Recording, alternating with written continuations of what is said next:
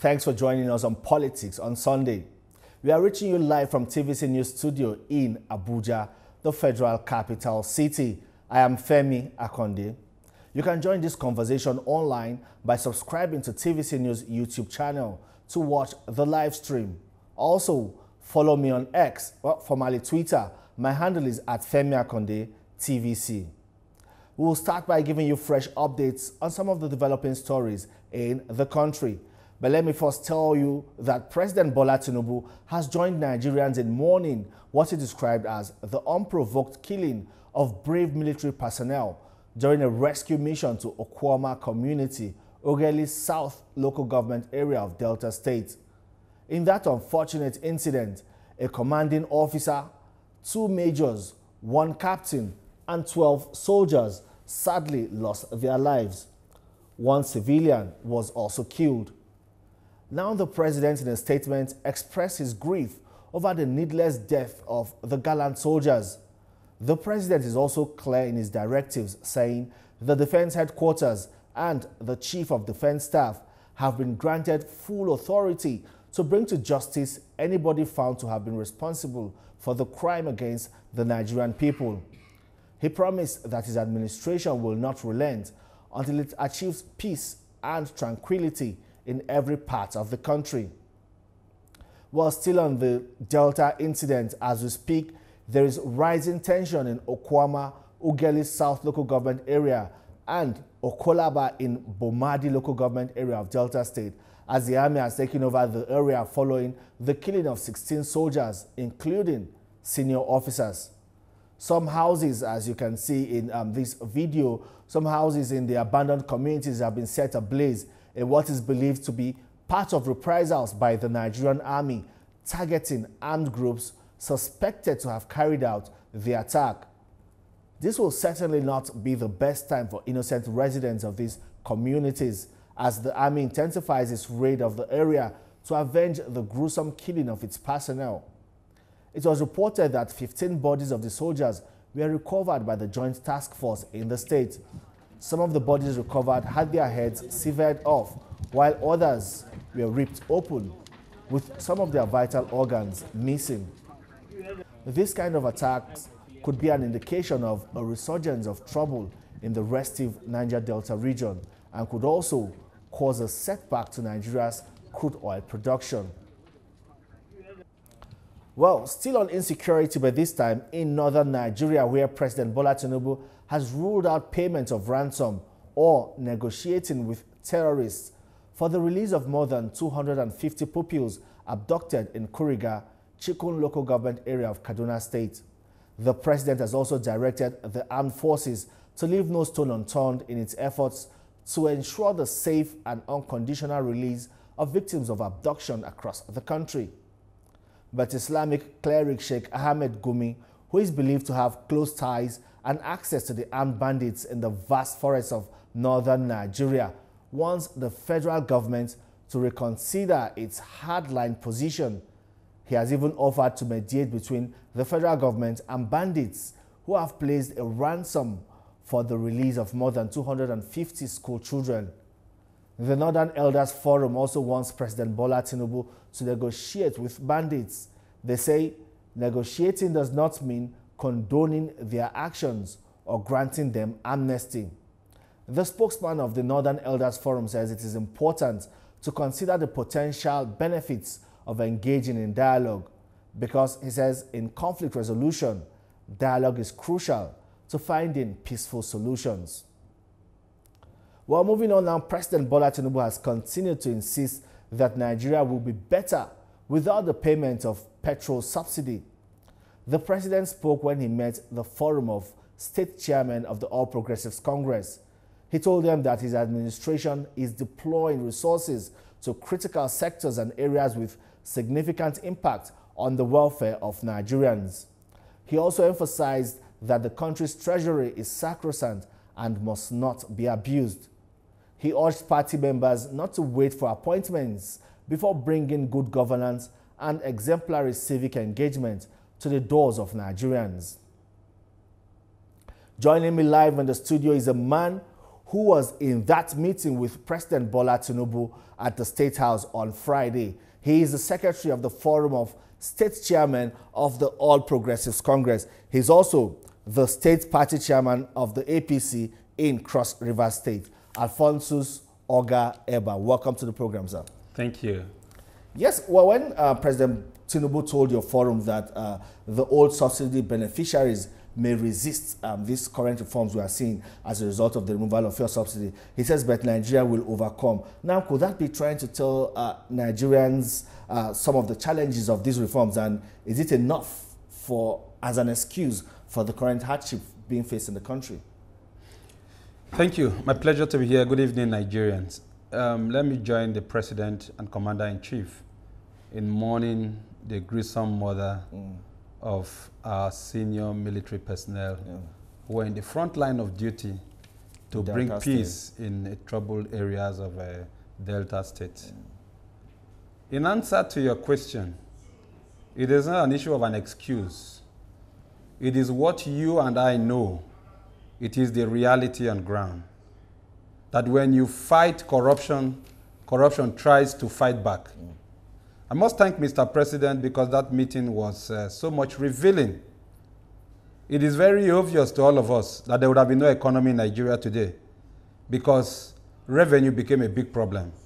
In the last 8 years, as you would have known from the reports that is coming from the National Assembly and from every quarter now, this country was using what is called ways and means to print money just to keep an economy I can describe as a phantasmagoria. Because the truth is, whatever you heard, that the dollar was stable, that the naira was stable at whatever level, was just but mere delusion. And that is because we're printing money. The verisimilitude of what used to happen in Zimbabwe in those days, under the era of Idi Amin of Uganda, similar practices happened, and that is what took the economy down. So what Mr. President has come to clearly tell us is that without the removal of this subsidy today, which at least has saved this country the burden of paying for those fictitious claims, which were most times being falsified by these marketers, Nigeria would have been at a worse situation. And that is what I describe as phantasmagoria. Yeah, you talked about printing of money, ways and means. All of that was done in the previous administration, President Muhammadu Buhari's administration. But some people have said there's this thing with the APC of always making excuses and pointing fingers and blaming. Even just recently, a tweet was put out by the former president's special advisor on new media, that's Bashir Ahmed, wondering why the APC always blames the previous administration for the current woes. He was referring to the current administration of President Bola Tinubu. But of course, we know that President Muhammadu Buhari, former president, also blamed the 16 years of the APC for why Nigeria could not have... the PDP. Yes, 16 years of the PDP, for why Nigeria could not have that huge leap towards economic development and prosperity. Now that blame game has continued. Is it a thing with the APC? You call it a blame game, I don't call it a blame game. I call it a revelation of what happened in the past. And it is obvious even to the deaf and to the blind that the ways and means that was impacted by the previous administration is what is exactly responsible for the economic woes we are going through today. Is it possible to move on and fix all of that without, without really pointing fingers? No, that is what the president is doing. But without stating that people will become too impatient. The reforms of this government is very clear. Mr. President came very, very prepared, and on the first day, he said subsidy must go. But don't forget, while the previous administration was leaving office, the subsidy regime was meant to expire on the anniversary of the inauguration of Mr. President. That was in June of that year. I mean, May 29th of that year. That was how far the subsidy was meant to carry us. But Mr. President came on board as a very sincere, courageous, and purposeful leader and stated very clearly that subsidy must go. But there was something that people did not understand when he said floating of the naira. There was also subsidy of the dollar regime. People were doing round tripping, buying dollars at 400 and something naira, selling at about 700 and something. And so when all these things were taken away and to be determined by market forces, dollar now soared to the level where it now settled at about 1,800 and something, but today is back to about 1,580 something in the exchange rate. Goldman Sachs, a renowned economic group, has recently said that it might, before the end of year, get about 1,200. As a realistic optimist that I am, I believe that if we get everything right under the president, with the effort he's doing, I am sure dollar will go a little below 1,000. And that is the new economy that the president has recreated. But you know we are dealing with people that are very impatient. Everybody's in a hurry because Mr. President promised us renewed hope. And so people think that this thing is supposed to be magic or automatic. But it becomes very imperative for Nigerians to be told that this is why we are where we are. Please just give us some little time. And Nigerians, don't forget, we have a mandate for 4 years. By the grace of God, if we do well, that mandate again will go to about 8 years. And Nigerians have also been patient for about 9 months now, going to 10. And you know, the party made a lot of promises when campaigning, when President Bola Tinubu was campaigning. But within these 9 months or 10 months period, no matter how you want to put it now, is there any of these promises made by your party and indeed the president that Nigerians can really point to, touch and feel? For everything the president spoke about to revitalize this economy, and that is the starting point. Without an economy, there can be no nation. Without a bold and courageous step taken by Mr. President, the removal of the fuel subsidy, the floating of the naira, remains the greatest plank on which every other thing shall be added onto. But all of these have brought, on the line, brought untold hardship. Hardship will come. My dear brother, the making of an omelette begins with the breaking of the eggshell. To the eye of the person saying it, oh, you have done nothing. To a man who takes his cloth to the tailor to be made a dress that you and I are wearing, when it is being designed, the first impression is that they are destroying your shirts. They are destroying your material. There is nothing that is not going to start with hardship. But the good news, it's not the first time Nigerians will return to the drawing board. The good news is that there will be light at the end of the tunnel. And that is the hope we should have. So and I must tell you, our meeting with Mr. President did not just renew our hope. It was a reassurance of our hope. And we left there with an insured hope. And I can tell you, there was something Mr. President said, which I took home. He said, whatever good that is needed to be done to move Nigeria forward, he was going to do it. That he has pledged his life, he has pledged his time, he has pledged his effort to make sure that he takes Nigeria to the pot of splendor which he promised us. Okay, and speaking of that meeting, you know, you are one of those that also believe that the president should not maybe be solely held responsible, accountable for some of the things happening in the country, because you said that the president should also begin to hold people to account, people saddled with positions of responsibility, people put in authority, like the service chiefs. Are you saying that the administration has not done so well in holding a lot of people to account? Because we have people running institutions, we have service chiefs where we can see the insecurity, and you know, all of that. Are we trying to say that, you know, he's not holding their feet to the fire?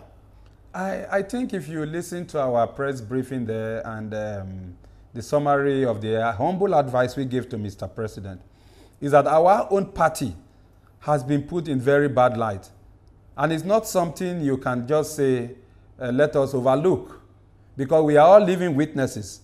And I use this opportunity to sympathize with the parents of the family of the over 250 pupils in Kaduna, in Kuriga, in Chikun local government of Kaduna. I am a parent, I'm a father, and I know what it means if I don't see my child a day. And to hear that over 250 people have been abducted is a painful thing. I know the pains of all Nigerians. But what we are saying and what we said on that day is that, yes, Mr. President is the commander-in-chief of the Federal Republic of Nigeria. But nobody should expect Mr. President to take AK-47 and get into the forest or get into these troubled areas to fight these bandits. Mr. President, the constitution of this country has put security agencies. Yes, you can say the hierarchy starts from service chiefs. It doesn't end there. At the national level, down to the state level, to the divisional level, you have the DPOs, to the units of every police station.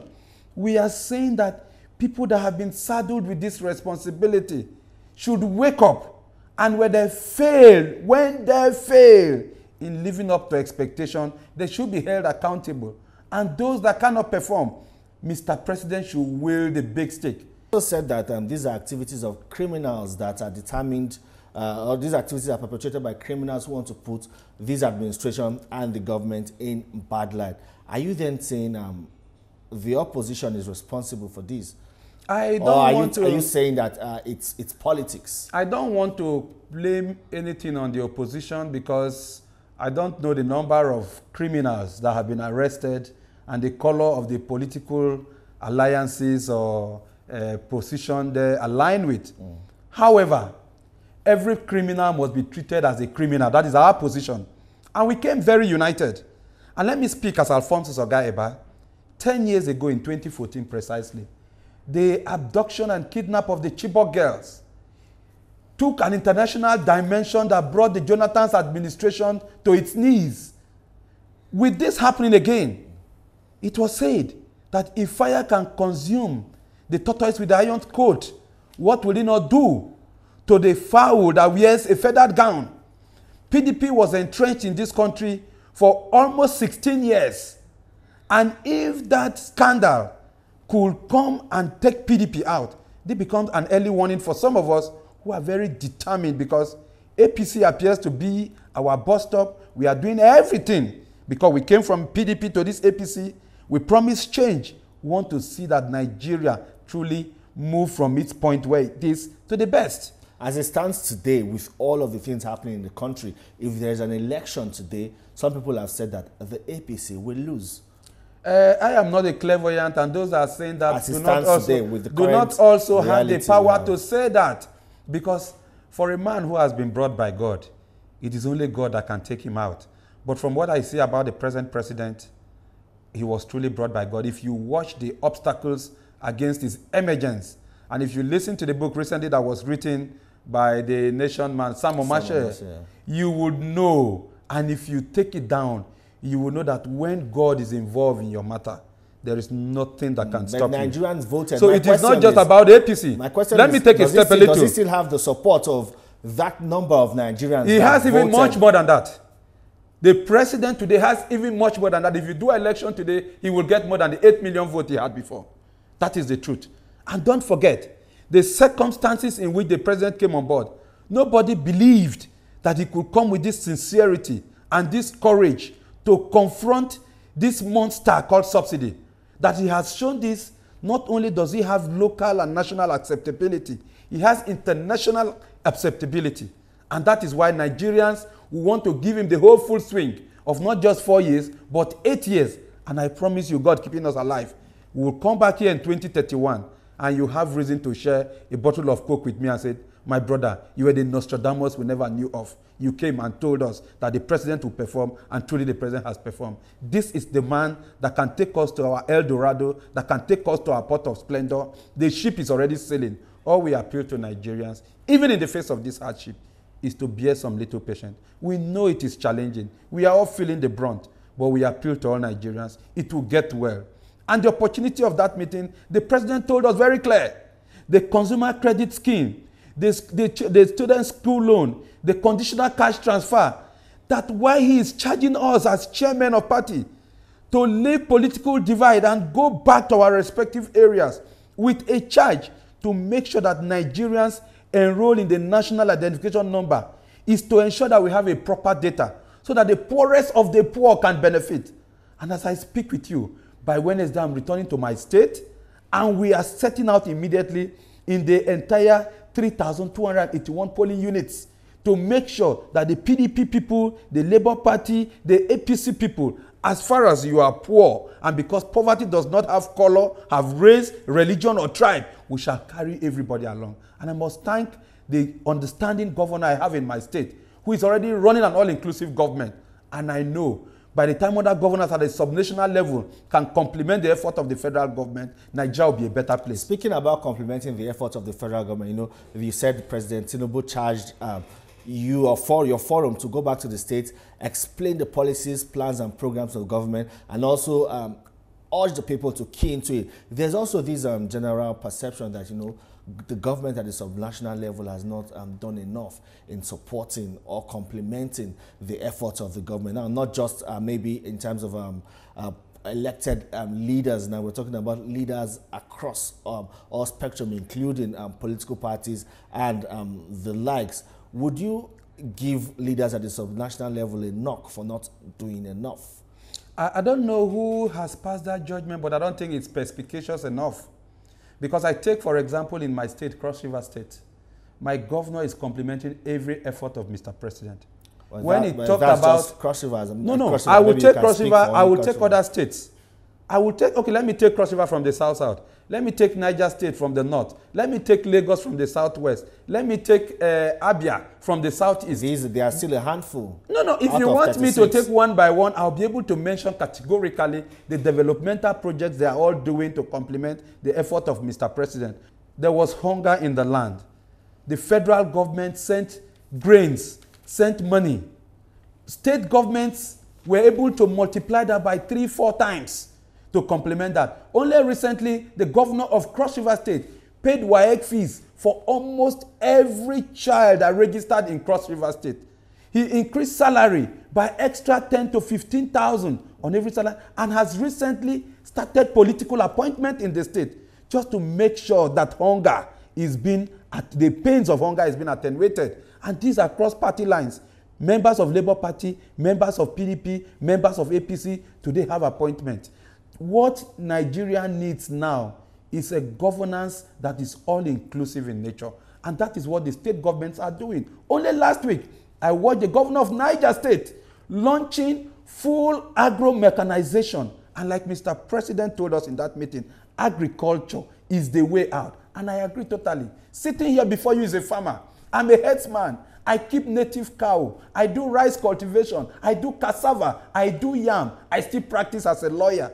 People must work very hard, and that is a charge Mr. President has given to all of us. So it is a collective duty. You can see what the governor of Lagos State is doing. The people are ready to farm. They are ready to go to their farmland. The people are ready to farm. The farmlands are no longer safe. No. There is a new agenda in that direction. I must commend the Minister of Agriculture of the Federal Republic of Nigeria, Senator Kyari. Recently, in partnership with the Central Bank of Nigeria, fertilizers, chemicals, seedlings are being released to support farmers. Various state governments, like today in Cross River State, we just concluded the soil mapping exercise. They still need to be, and they are doing soil clearing. They will be kept safe, and that is where the issue of insecurity comes in. We told Mr. President in that meeting that whatever effort you are doing about food security, it will amount to nothing if there is no security. And that brings me to the question of commending the new initiative of the federal government on the issue of community policing. People call it state police. But I want to go down to the grassroots. It should be a community policing engagement. It might not wear the nomenclature of what the Nigerian police force does, but it should have an engagement where people at the local level, where everybody knows one-on-one to be involved. And when strangers come into the community, you'll be able to identify. Few years ago, I went with my bare hands, and it is a matter of fact in Cross River State in Yala local government where I come from, to chase kidnappers that came to kidnap people from my own area. We rescued a young man from my community because we were courageous, we were determined, and the entire cyclist union and the youths followed us in the chase of that. That is what we call proper community policing. Because when you see a stranger comes into town, you know that this is a stranger. And this is not politics. And so I love your topic when you talk about politics, interest, and governance. Because this art and science of governance should be the interest of all Nigerians, irrespective of political leaning. We don't have too much time now. Lastly, your party, there's an important election coming, which your party also has interest in, Edo State. There's also an election coming up in Ondo State. But it appears all is not well within your party. There's still that internal strife and wranglings that a lot of people are now saying might affect your party's chance on the ballot, especially looking at the case in Edo State. How is all this being resolved? Because it is a big problem on your hands. At the risk of repeating myself again, I describe that as a storm in a teacup. And I can give you the good news. It's 90% being resolved. We had a Congress, we had primaries that was declared by our party as inconclusive. But before being declared so, Honorable Dennis Idahosa was declared winner. I was in Edo State myself, and I speak as a man that has the fear of God. I speak as a man who truly, truly believed that that exercise was truly inconclusive. And so I rejoiced when because the NWC... Because INEC did not monitor that one. No, it's not issue of INEC. It's not issue of INEC. But did INEC monitor But I don't want to go into the details. INEC monitor that one that was yes, declared inconclusive? INEC monitored all. INEC monitored all. But the first primaries... I'm sure of that. I'm very sure. I was there myself. I was in Edo State. The parallel elections. It was not parallel, so to say. People were in the field, but there were two parallel collation centers. I was in Proti Hotel with my governor, the governor of Imo State, and every other person that was involved. At the other Louis Hotel, or what's the name of that hotel, which was meant to be collation center, and all that happened, and that's why they say it was inconclusive. Yeah. And I agree with the NWC totally. And I must commend the courage of realizing that we did not do the right thing and were told to go back and do the right thing. Yeah. And that is why I must come to commend the leadership of the president and our national chairman. And when we went back and conducted our primaries, Senator Monday Okpebolo won.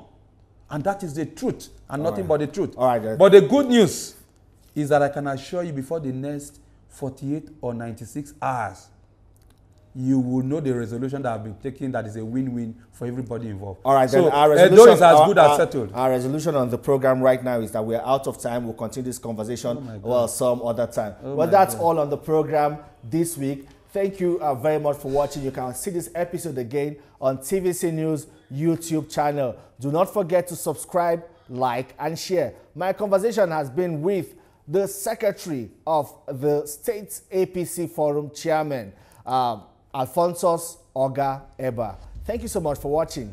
See you next time.